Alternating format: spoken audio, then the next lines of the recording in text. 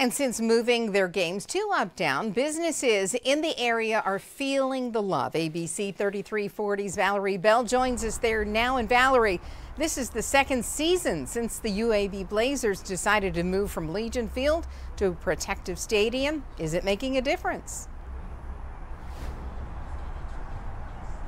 Brenda, according to fans and businesses, it really is.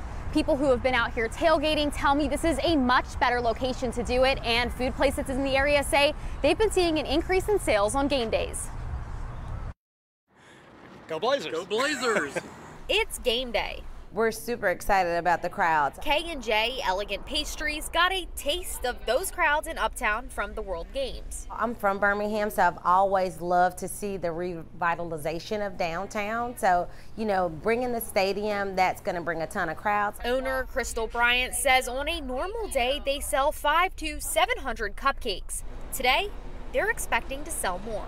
UAB and Alabama A&M logos on them. Adding sales have been up 400% since moving from Alabaster to this location in April. No regrets at all. And at Eugene's Hot Chicken. On the game day, I mean, we'll have a line down the street. Since UAB started playing at Protective, it's been more people, more money. Almost hard to keep up. I've been trying to adjust my schedule to keep up with theirs. I mean, we have been really busy in mornings and at night.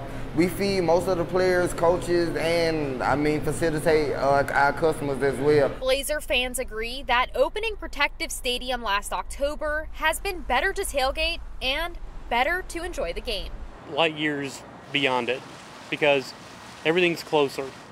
You're closer to getting into the stadium, and inside the stadium, you're much closer to the action. With all due respect to Legion Field, this is a shiny new facility in a very vibrant part of town that has a lot going for it, and it's a lot of fun for the diehards like me and the casual fan, I think. And the game starts in about 2 hours, and those fans I spoke with say it's just so convenient to have the restaurants and bars so close to the stadium, and you can see there are already a lot of people out here tailgating and supporting those local businesses. Live in Birmingham, Valerie Bell, ABC 3340 News.